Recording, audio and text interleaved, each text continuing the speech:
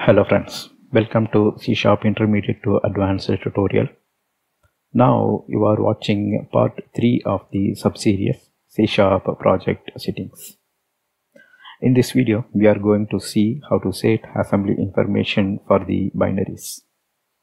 In the past two videos, we created two kind of binaries. One is a DLL and another one is a EXE.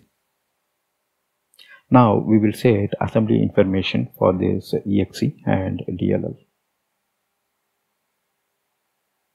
So these are all the quick review of what we saw in the previous videos.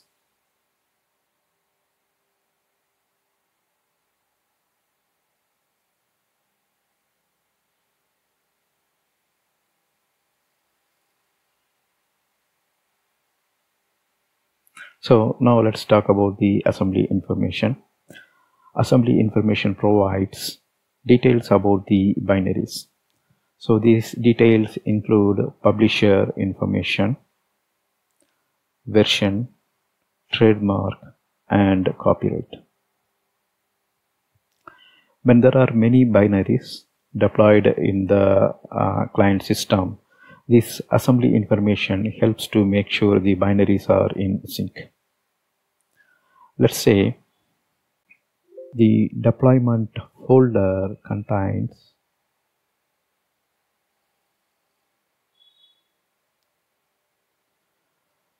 some 5 or 6 files, just for an example. So each may have some binary. It can be a OCX or it can be DLL or EXE, whatever it is. Let's say this is version 1.1. After that, user upgrades it and they change the version from 1.1 to 1.2.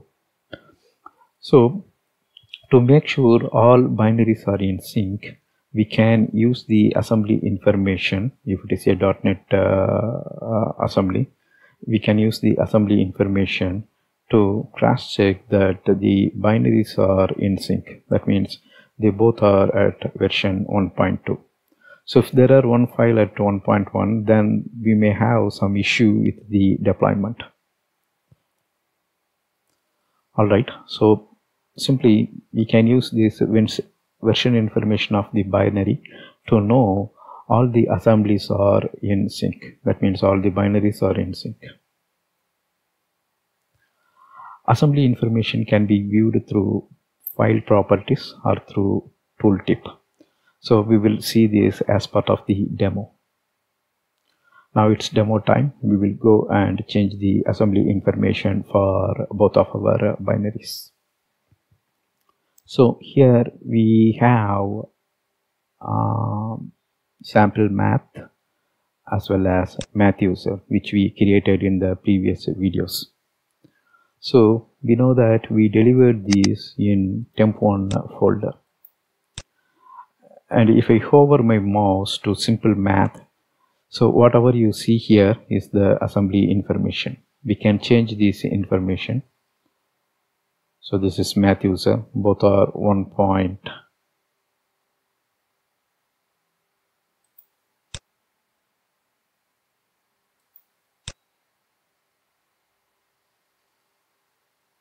Okay, we can view this through properties also. Go to details and you can see product version and file version. Now we will go ahead and change this detail. So to access the assembly information, you have to click properties. First open the Solution Explorer, then click on the properties. Double click. After that, go to Application tab.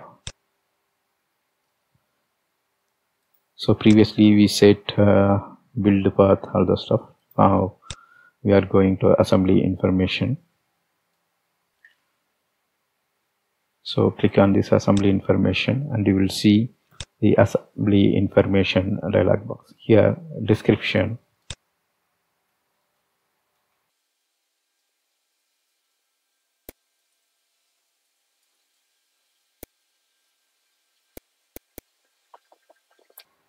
Then product name, we can keep it as a simple math.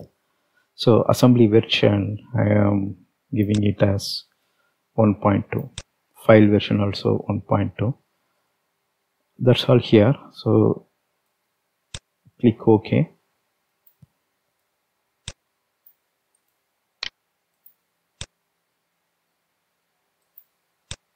Then click Save All. After that, go to Math User, do the same thing. Application, Assembly Information, Math User.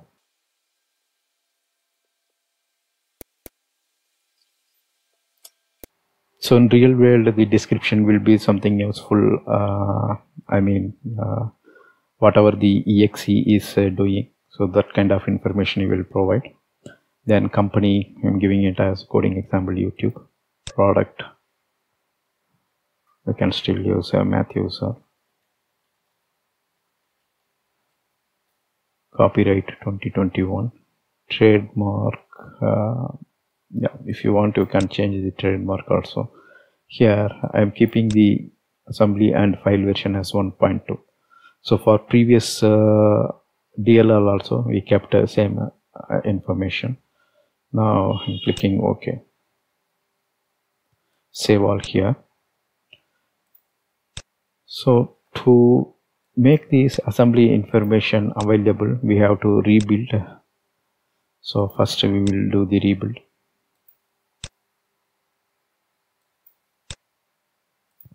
Then we can check the assembly information. If you see here, our DLL is delivered to temp1. Now we will deliver this as well.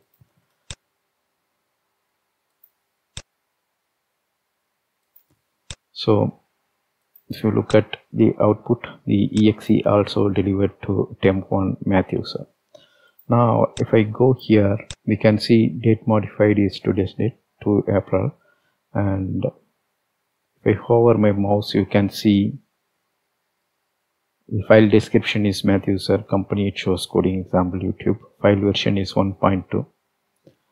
So to make sure sample math, because the Math User make use of sample math, and to know both are in sync, we can use that file version information. So both are 1.2. This is 1.2 and Math User also 1.2. We can check these through details tab of the file property also. File version and product version both are 1.2.